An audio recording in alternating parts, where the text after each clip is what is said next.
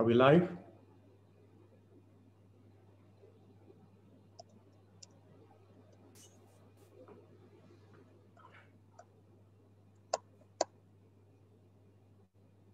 Good morning, everyone. I hope everyone can hear me. We're having some technical problems this morning, but I hope everyone can hear me now.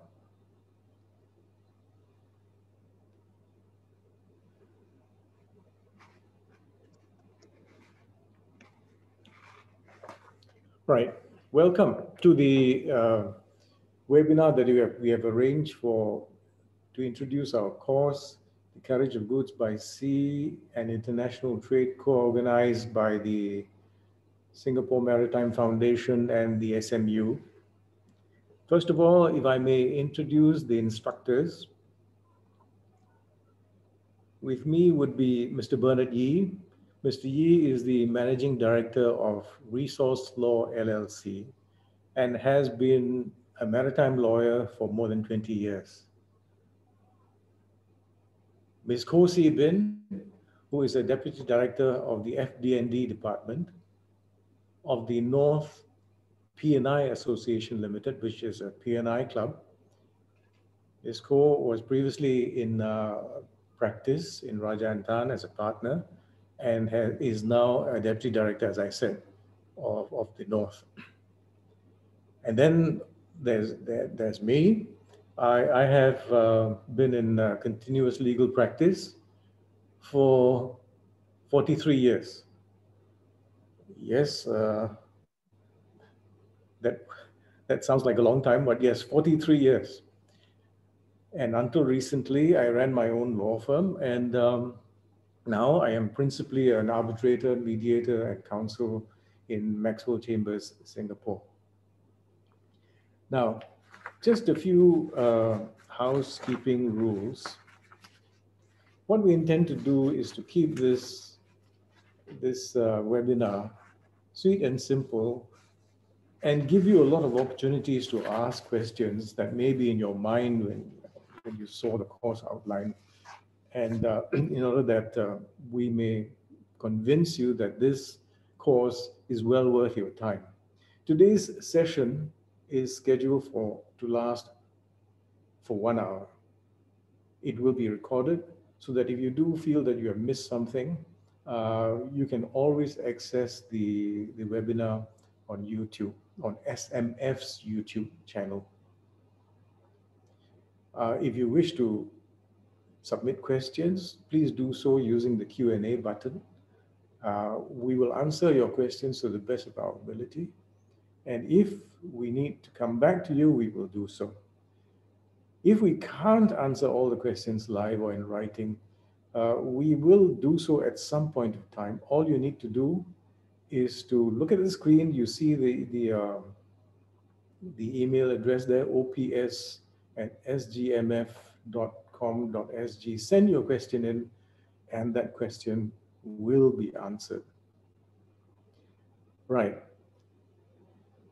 As for the format of the half hour that we are going to take before we hand over to the questions, I'm going to give a short introduction to the course and other relevant information that you may want to get hold of before you consider the course. This will be followed by Bernard Yee, who will be your principal instructor as far as the bills of lading component is concerned. And then following Mr. Yee, Ms. Ko will say a few words about charter parties. I'd like to start with something that I thought I should read to you.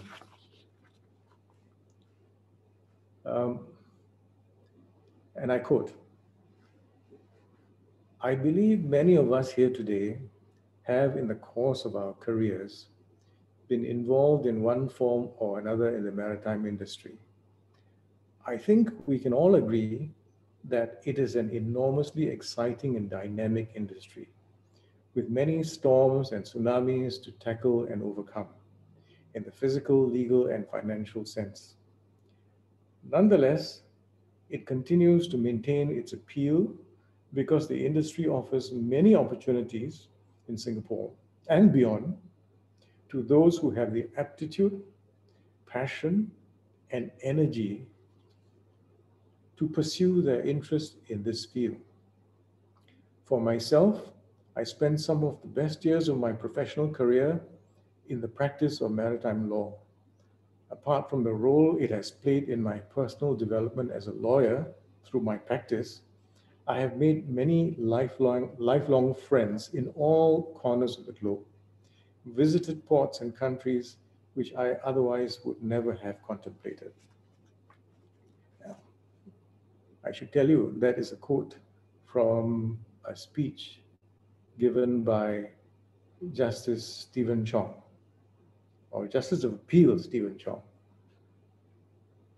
on the opening of the Center of Maritime Law in Singapore. And I hope that speech inspires you to take up this particular course. Now, just a brief introduction to the course. You would have seen the course outline. And you would have seen that we have broken up the course into three different, let's say, components. The last component is international trade. The first component is bills of lading, and in the middle we have charter parties. It's really not possible to do international trade without an understanding, firstly, of bills of lading and then of charter parties. Because a proper understanding of international trade will involve how you deal with bills of lading, how they are negotiated, what charter party obligations the cargo owners, the buyer or the seller may have undertaken. Without that sort of knowledge, it's impossible to deal with international trade. And as you know, international trade meaning carriage of goods by sea, constitutes about 70% of how goods are transported throughout the world. So I would venture to say that when you are going to go into practice, unless you are going to be practicing as a criminal lawyer or in some distinct field like international intellectual property, if you are going to be a commercial lawyer, and most of us will vie to be commercial lawyers, it will be practically impossible for you to avoid knowledge of international trade or a dispute involving international trade. It is as important as that. Whether you are practicing, whether you're in-house counsel, you will be expected to have some knowledge of international trade. And in order to gain that knowledge of international trade, you need also to understand bills of lading and charter parties.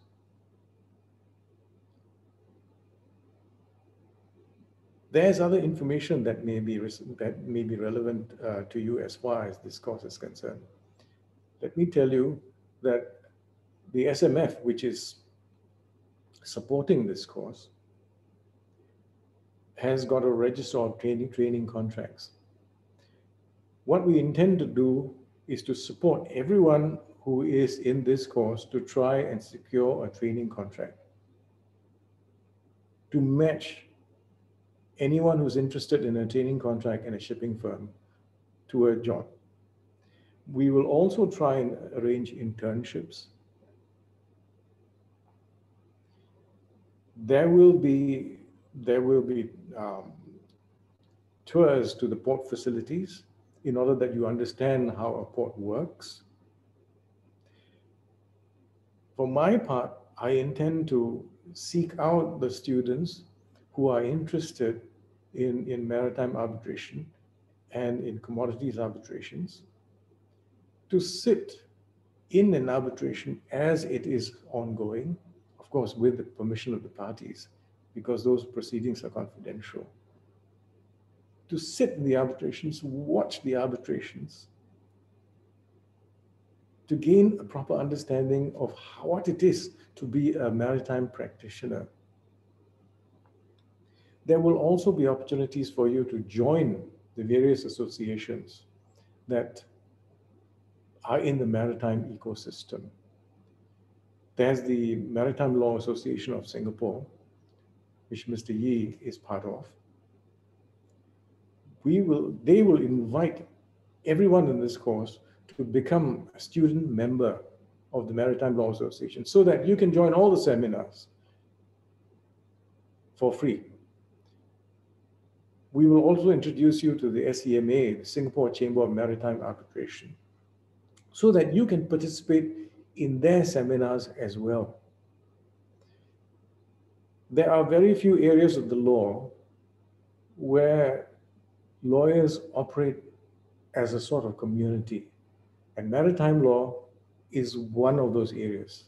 We all know each other, we all behave as a community, and this is what we want right from the beginning, not just when you graduate and then you get a training contract in a law firm and you wander into maritime law, but from the time that you actually start your Carriage of Goods by Sea course, so that you become part of our group, become part of our community, and have the sense of belonging in the community. And that is what the course will try and do for you. That is what the SMF is also wants to do for you, so that you become a valuable part of the maritime Singapore community. The career opportunities for you, as far as carriage and international trade are concerned, are not only with locally based firms. International law firms seek out our students, be they from NUS or SMU, who have knowledge of maritime law and who have knowledge of international trade, because so many of the disputes that are taking place in Singapore, especially in the arbitration area, involve these two areas. The career opportunities are not limited to Singapore either, because this is not, in a sense, a consumer law subject. So your career opportunities go beyond Singapore. There are many maritime lawyers who are trained in Singapore, but now work in other jurisdictions. They work in Hong Kong, they work in London, they work in many other places. The next thing perhaps you would want to know is, in Singapore, when you are a lawyer, when you have gained some experience, if you want to become accredited by the Singapore Academy of Law as a specialist, there are only two areas of law where the Singapore Academy of Law recognizes specialists. There will be others, I'm sure, in the future, but at the moment, those two areas are construction law and maritime law. So that you have the opportunity, after 5 years of practice in shipping, to then apply to become a junior accredited shipping specialist. And after 10 years, to apply to become a senior accredited shipping specialist. Now, I will say more about the methodology that we are going to try and use in this course after you've heard from Mr. Yi and Ms. Koh.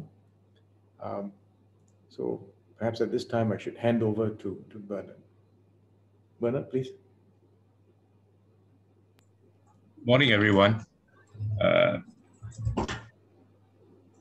I'm Bernard Yi, Managing Director of Resource Law. As what Mr. Kubani had said, I've been in practice for 21 years. And as evidence of how tight-knit or how small this shipping community that he mentioned is, I used to work for him for close to 10 years, right? And Sibin, Ms. Koh Sibin, we were on the same site for a case about 10 years ago.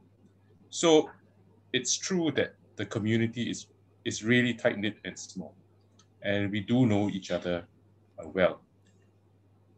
And one thing that we really do want to see is for many more young lawyers to come and join this community. So that's a bit of a background about me. Now, I'm I've been tasked to give instructions on bills of lading, right? This component of the course on bills of lading. You can see the course outline on screen, but that's quite dry. Can we go to the next slide, please? So I just want to share some facts and numbers, and I didn't do very much research. I didn't have to do very much research. This information is all on the Maritime and Port Authority of Singapore's website. So you can see 80% of the world's trade is carried by sea, right? Annually, there are more than 100,000 ships that call at Singapore. Now, you would have thought that because of the current pandemic, you will see fewer ships calling, or you will see less cargo being shipped into or from Singapore. But surprisingly, that's not true. In fact, the number of ships that are calling in Singapore hasn't dwindled, right? And if you look at the next slide, this information just for the month of May this year will show that not only has the numbers not dwindled, they have in fact grown year on year. And I was looking at the past 10 years information. Over the last 10 years, the numbers keep growing every year, right? So if you just look at the month of May for container throughput, 3.2 million containers came through Singapore, right? And if you look at cargo throughput, it's 51 million tons of cargo came through Singapore. Now, what is the relevance of all this information to our course? It is very relevant. Next slide, please. Because it can be quite certain that each of these 3.2 million containers or the 51 million tons of cargo that have come through Singapore just in the month of May will be mentioned in a bill of lading, right? They will have been shipped on a vessel. The vessel would have had to give a document known as a bill of lading to whoever has shipped the cargo, right?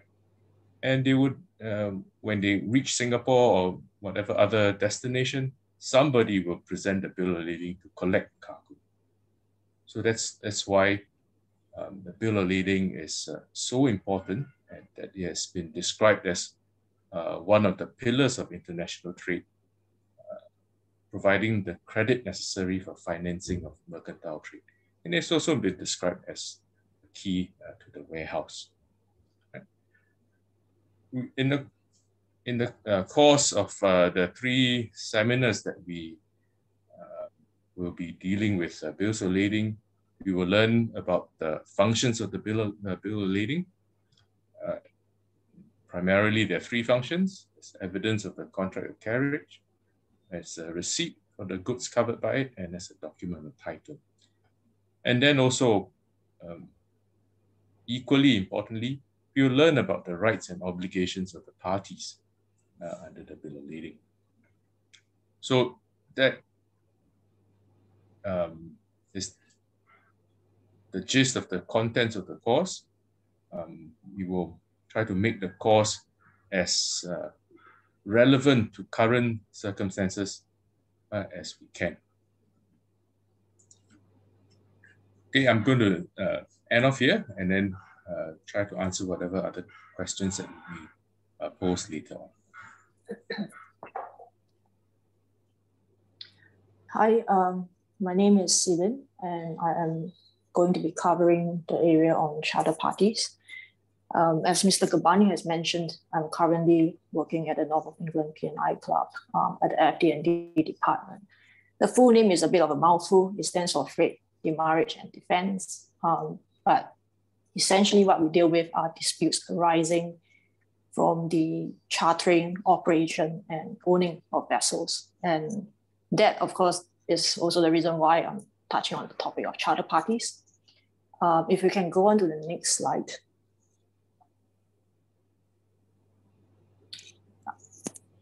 Essentially, charter parties is something that goes hand in hand with the bills of lading. So having put the cargo on board the ship, you then, of course, have to go into an agreement for the use of the ship, which may be chartered, for example, at the end of the chain by the buyer or the seller, depending on the terms of your sale contract. And that is, of course, where the international trade aspect comes in. So charter parties, basically, it deals with rights and obligations of parties in relation to the use of the vessel. So for example, say you rent a car, you'll be thinking about, well, how do you make payment for the car? Do you have to deliver the car with a full tank of fuel? Or when you re-deliver, what is the obligation in terms of fuel, etc. So when it comes to a vessel, you have similar considerations as well. And of course, it deals with issues relating to responsibility for the loading, discharge. And as usual, time is money. So there's always some kind of a performance warranty kind of issues that we might also see in practice. I'm not sure how many of you have had this experience, but I remember when I was in year one and I did contract law, you will see a lot of cases where the facts are very convoluted. It involves a ship, and half the time you might have no idea what they're talking about, apart from the proposition of the law that you're supposed to learn. And I think all this, when you do shipping, it gives you a much better appreciation of the facts and the issues that arose in those cases. And it's no surprise, of course, that maritime law is really the area where you find a lot of leading authorities on general contract law. Another point which I would point out would be that maritime law is very international in nature. We deal frequently with cross-border issues. You have an opportunity to work with foreign lawyers in different jurisdictions. So for instance, when you get a case, perhaps your client is telling you that my counterparty is going to declare bankrupt.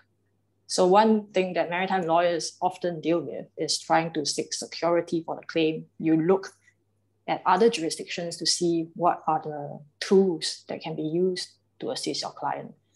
So another, I would say, a very useful aspect when you are dealing with maritime disputes. And that's something which will be valuable, whether you end up doing maritime law or general commercial areas in practice subsequently. Now, just to give an illustration of how this area is quite closely connected with events happening around the world, I have a few examples in the next few slides. If you can go to the next slide. This involves attacks in the Strait of Hormuz in around the middle of 2019. The Strait of Hormuz is actually one of the world's most important shipping routes. So at that time, there were a lot of tension between the US and Iran, and there were a few vessels that got attacked when transiting the straits. Now, what then happened in practice when you go to work the next day is we ended up having a lot of questions from ship owners who are concerned about the safety of the region. And one issue that everyone wanted to think about is, if my contractual counterparty asks me to go to the Middle East, can I refuse to go? So a question relating to your right and obligation under the charter party. Another example in the next slide is the issue of piracy. You might have read in the papers that there's been an increase in pirate attacks, not just in the Singapore Straits, but also particularly in the Gulf of Guinea, West Africa. So what we have seen also is various concerns relating to the safety of the ship proceeding to these trading areas. So of course, your counterparty, if you are the ship owner, your counterparty would be interested in going to West Africa because when it's more risky, you get greater monetary returns. But as the owner, they will always be concerned about what if I go there and my ship gets hijacked. So again, it is a not an uncommon issue under charter parties where you do have clauses dealing with piracy risks and how the risk and responsibility is allocated between parties. The usual question we have again would be, well, in what circumstances can I tell my counterparty that I'm entitled to refuse to go to those areas? The next slide, what I have is something closer to home, the COVID-19 pandemic. So again, this is very closely linked to charter party disputes, maritime area as well. You may have read about the difficulties facing seafarers due to travel restrictions. If we zoom in nearer to the kind of disputes that we have seen, at the start of the pandemic, what we have would be queries relating to force majeure under a sale contract, or can I argue frustration of the contract because the country has been locked down, the port is closed, and therefore for the next 1 month, nothing's going to happen. Okay, and as the pandemic progresses, what we have seen then is you have seafarers stuck on board the ship. So it brings into issues under your charter party where an owner is responsible for the crew. You have to deal with crew changes, but what are you going to do when ports are closed, there are restrictions, ultimately driving up your operation costs? So again, a potential area for dispute between parties, because whenever it comes to more costs, there will be disputes. And the reason why I pull out this article as an example is because it basically shows that there was a vessel that loaded in India and arrived in Indonesia with many crew members being infected. So you can imagine the delay at the port in discharging the cargo. So you'll be thinking about issues under your bills of lading, potential claims by cargo interest, for example, if there's a delay in delivery, your downstream issues under your sale contracts, and of course, under the charter party, who's going to be responsible for the delay? As a ship owner, if your ship is stuck there, you can't earn money. And another interesting thing, of course, is the market rate for hiring of a ship has actually gone up by quite a substantial amount. So again, money speaks, you know. So in the last slide, what I have is another illustration arising from China's trade war with Australia. So you might see articles saying vessels are waiting outside China to discharge. And again, this also creates issues under your charter party, because who is going to bear the liability for the delay and the cost for waiting outside to enter? And again, let's say you chartered the ship for a certain period, and the long waiting time will cause you to exceed the maximum period of the charter. So a whole host of issues arises for consideration. I think what I've tried to illustrate is basically to show how tightly connected the economy and world events are to the area of shipping. I hope that gives a flavor of the kind of issues that potentially could arise for consideration. So it's a very dynamic area where sometimes you don't really know what is the kind of issues you will get when you go to work. That's all I have for my part. Thank you, Sibin. I'm glad Sibin brought out this, how closely related some of the cases that you have considered in contract and tort, how closely connected those cases are to the area of international trade and carriage of goods by sea. By now, you would have appreciated that when we are talking about international trade and carriage of goods by sea, we're not really talking about a core legal construct or anything, because the core legal construct would be contract law, would be tort, and that is why you see, as Eben mentioned, that there's so many of these cases that you do in your first year and so forth, which don't really make much sense to you beyond the proposition that is there, but will make a lot more sense to you now should you do this course. For instance, when you do your contract, you start with the concept of implied terms, but the MOCOC, which I'm sure you remember, right, is actually a carriage case. right?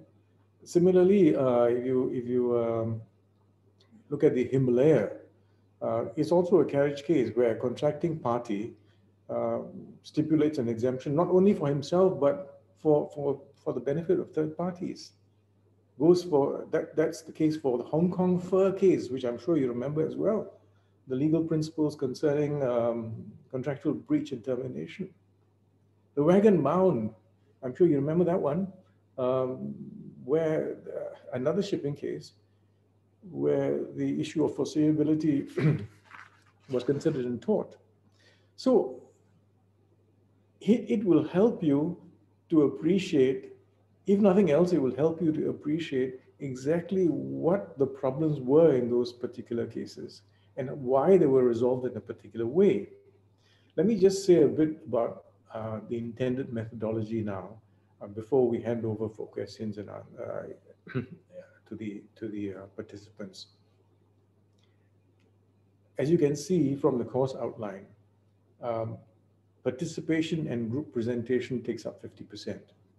So we want everyone in this course to participate in what all three practitioners engage in every day, which is problem solving. We want you to be ready to practice. We want you to be ready to go in-house.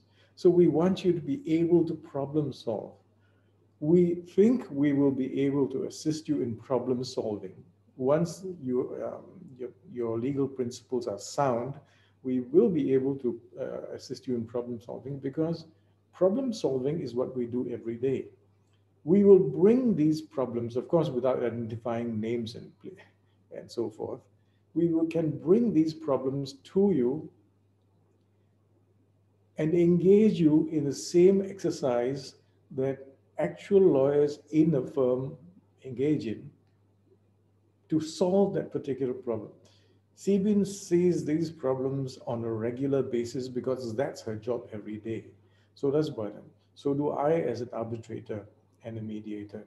So these problems will be brought to you for group presentation, for participation, so that we can make these seminars interesting and relevant to what is going on in the world today.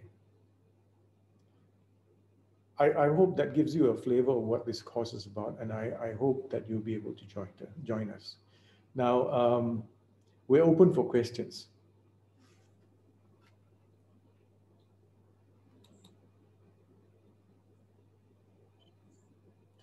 The first question I see is, will the course be available in semester 2? The current course schedule clashes with a core module, so it's not available to some of us. Well, that has got to be answered by the SMU. At the moment, it's scheduled for semester 1. But if it proves popular, we can always ask the SMU. If it proves popular, we can always ask SMU for feedback on that particular question. That's as much as I can say, I think, on that question.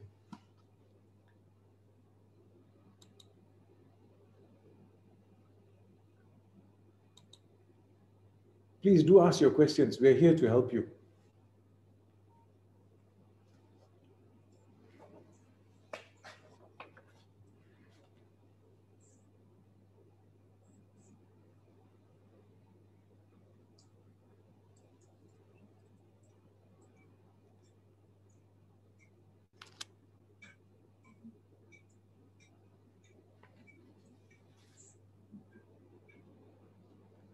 Perhaps one of the things is, sorry, there's a question here by, if I do not intend to specialize in maritime law, should I still take this course? I would say yes. Remember what I read to you when we started this session. I read to you a quote from Justice Stephen Chong, Justice of Appeal Stephen Chong. He started with maritime law. But of course, he's Justice of Appeal in the Court of Appeal in Singapore, and he does all sorts of cases.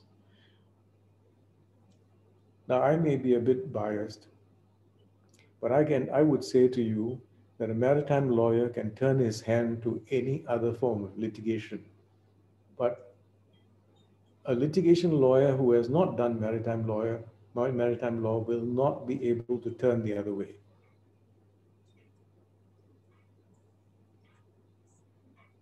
I hope that answers your question.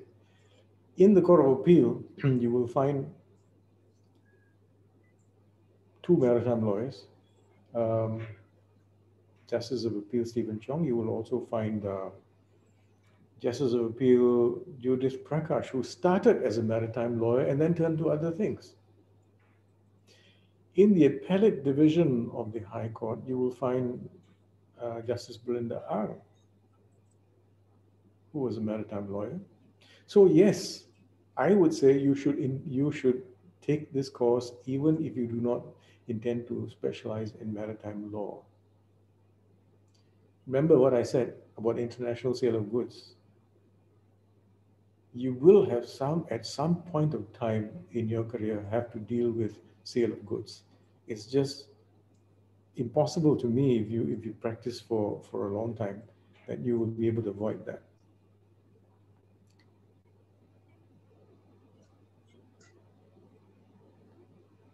Next question. Thank you for the sharing. Could I just ask, will the course also be touching on areas of international arbitration, since as earlier mentioned, international RB is very pertinent in shipping related matters? Or would you recommend also taking another module? I would say that you should take another module. The course won't deal with international arbitration because that is quite a course by itself. I'm not sure that is offered by the SMU, but it's important that you understand international arbitration. And as I'm an arbitrator, I will, in the course of the instruction, help you along to understand some of the concepts of international arbitration. But it is not the whole purpose of the course. I would say that it is something that you can jump onto when you have finished this particular course. And the international arbitration course will make a lot more sense once you have finished this course. Will we be dealing with some matters or issues in the area of admiralty law, such as ship arrests? The answer to that is no. We wouldn't be dealing with admiralty law in this particular course. There's a reason for that. If your appetite is whetted as a result of this course, you can always go into admiralty law. Admiralty law, by the way, is available as a subject in Part B, I believe, before you get admitted. So that's an optional. Do please take up admiralty law if you're interested in Part B before you get admitted to the bar. But there's so much content in this course that we thought that we would want you to understand how goods are sold and delivered throughout the world.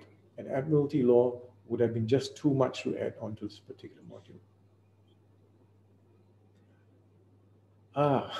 Interesting question to Miss Ko. Miss Sibin, can you see the question? Sibin? Hi, yes, I'm trying to just take a look at the question. Okay, I'll read the question to you. How's life in a P&I club different from that in a law firm? Straightforward question. Interesting. Well, I spent close to 10 years at Raja & Khan, where I started out as a pupil. I would say, of course, the key difference in a club is I no longer appear in court.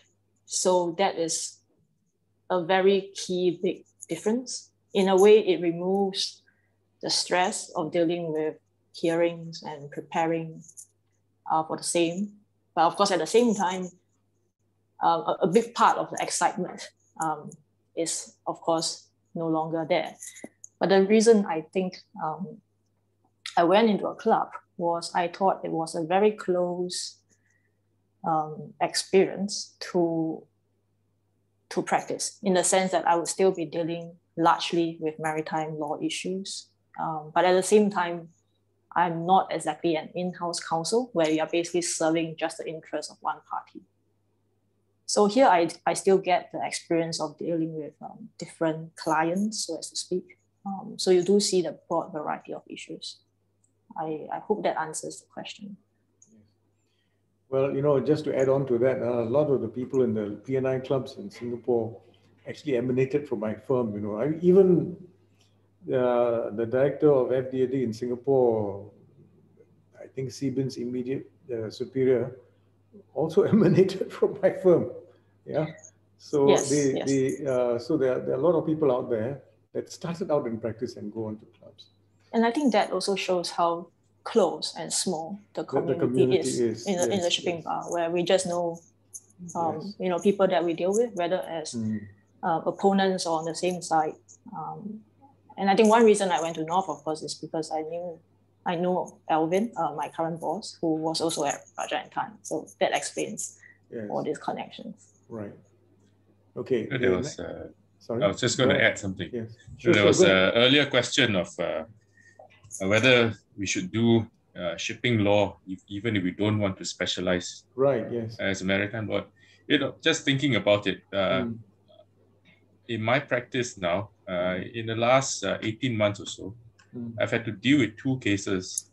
One dealing with food, another dealing with pharmaceuticals. And these are all disputes that are in the courts now. Absolutely nothing to do with shipping, but the training that, you know, I have gained over the years of practicing maritime law, how we analyze cases. I mean, no problem.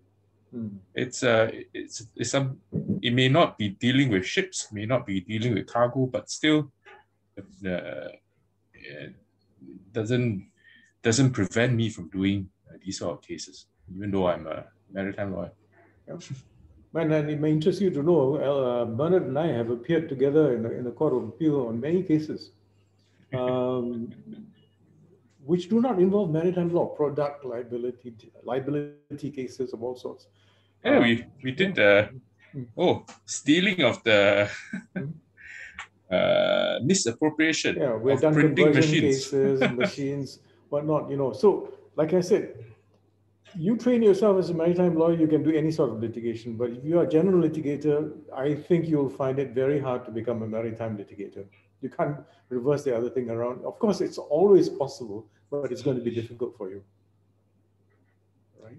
There's a question on how, whether or not, how in-depth the course work will be.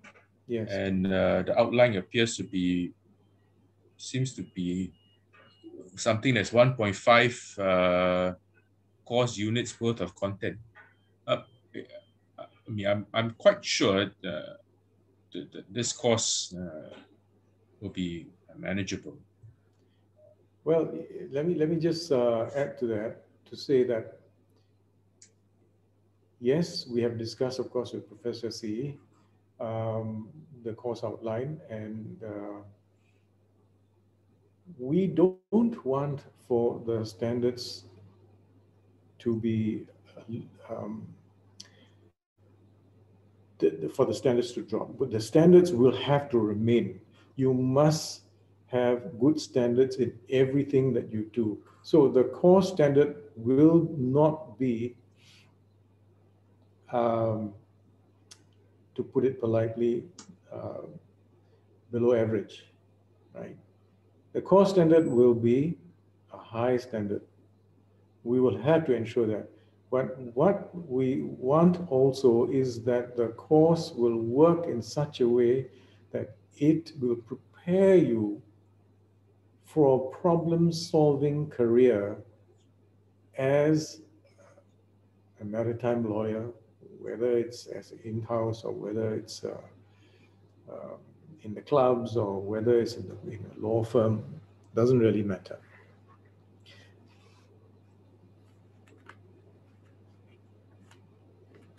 I hope that helps.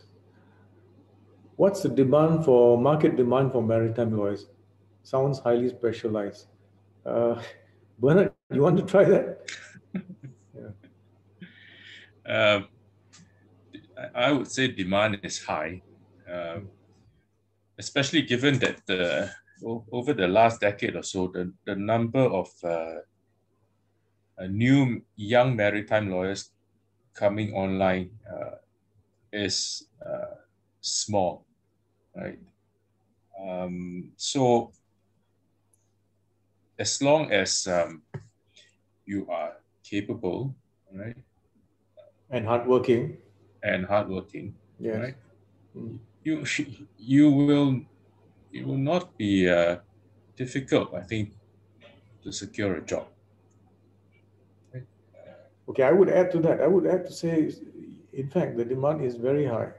And there are more positions available than there are young graduates willing to accept these positions. Partly because they have not trained themselves as you now have the opportunity. That's one thing. And partly because they perceive the job to be difficult. It is not difficult. It is just plain interesting, and it requires commitment. There is no two ways about it. I mean, I've been in this for, as I say, for more than 40 over years, Bernard 20 over years, and Stephen less. But there is never a dull day. Okay, there is never a dull day. There is never a same situation where you say, what? Okay, you pass on to your paralegal, and then he will just do the job while you talk to your client. A lot of lawyers actually practice that way, because they are just businessmen, and then who pass on to others, and then it all becomes very routine. There is no such thing if you want to become a maritime lawyer. You are engaged, you are thinking, and you will think all the time. You will know what is going on in the world. You absolutely are connected. And that's what keeps this whole thing interesting. That's what the lifeblood of maritime law is all about. And can I also add that, Yes. in other areas like in-house, where you have the likes of the oil majors, Yes. bunkering companies, or trading houses and commodity firms, that's where I think a maritime lawyer would also be attractive to all these entities as well. Yes, certainly. If you want to go into commodity firms, there's no question that you need to be trained in this. You need to understand your bills of lading, your charter parties, your international trade. Otherwise, it's possible for you to be in-house in any commodities firm. For that matter, in any legal organization, buying and selling is part of the whole process. They are in there to make money. So I would say, it's bordering, if there's ever such a thing, it's bordering on a compulsory subject, if you ask me. If only we had all these opportunities when we were in law school all those years ago.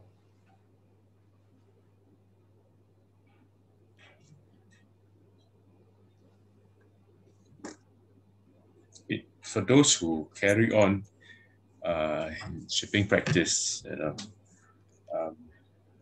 and you will get to see interesting places. You get to visit, go on board ships, right? Do crazy things, like taking a launch out to the anchorage at midnight or 3 o'clock in the morning, because you just have to go interview a crew. Like what Mr. Gopani said, never a dull moment.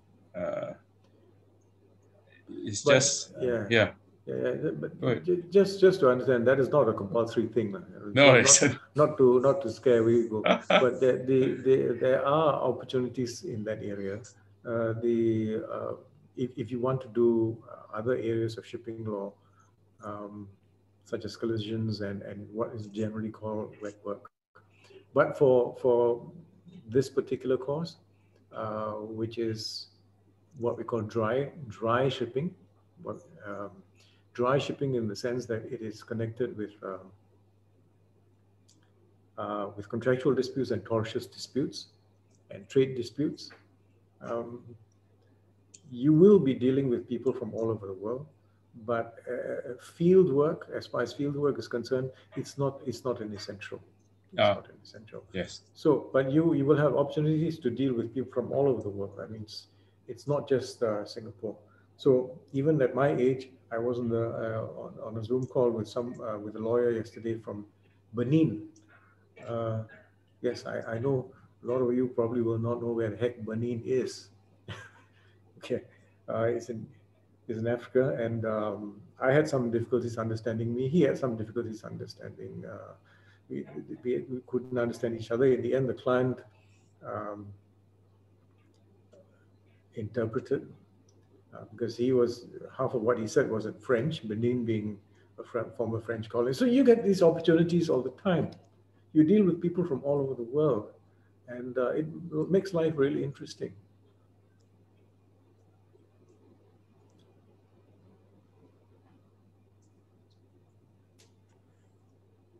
Now, there's a question here. Thank you, Mr. Yi. Can you elaborate more on the learning journeys of the course?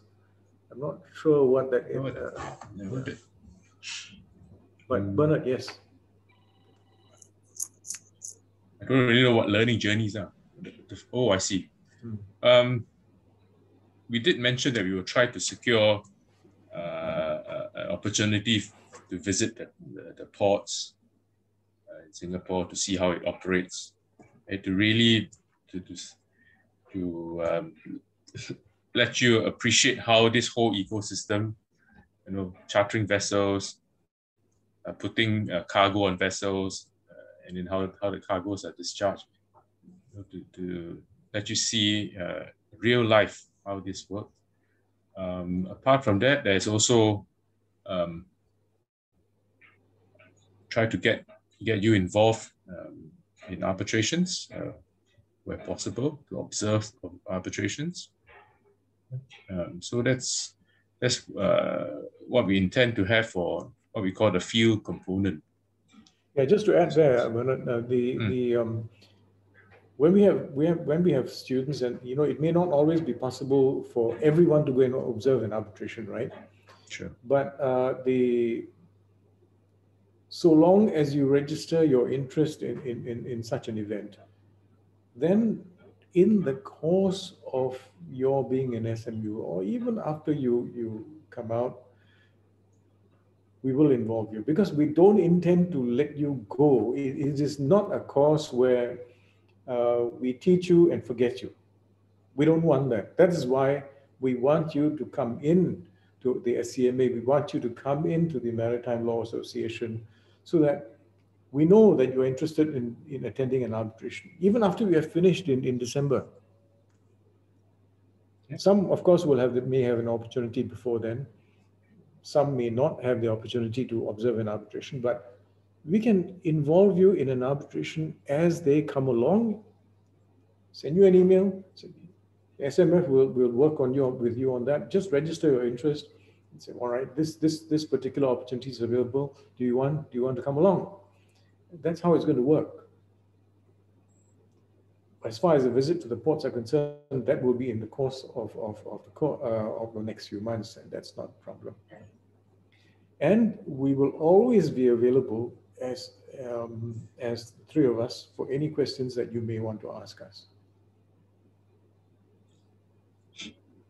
I don't know about CBIT, but when I was doing my Carriage course in NUS 22 years ago, I was also taught by 3 practitioners.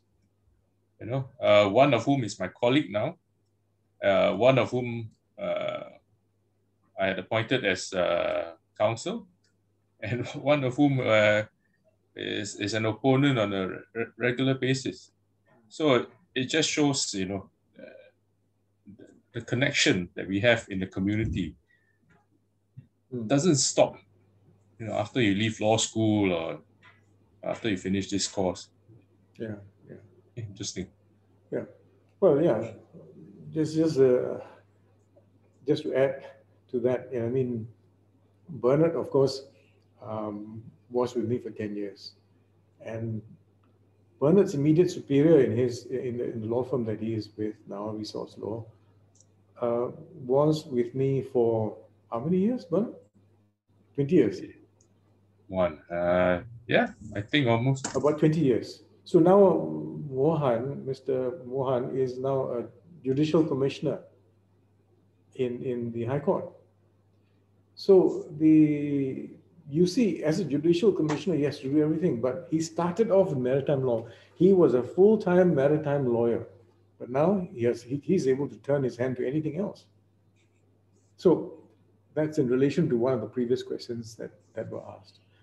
So now, unless we can handle one last question, if there are any questions. Otherwise, we hope that you've had some insight into the course that we are intending, and that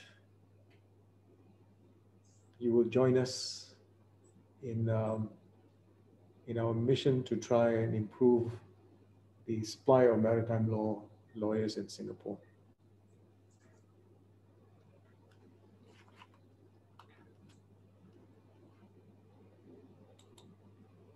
Now you will find a webinar satisfaction survey for the SMF. Please do take some time to try and fill it up to help us know. Thank you very much, everyone. And Thank you. Let me just check whether there's anything else that we need. No, that's it. So thank you very much and see you soon.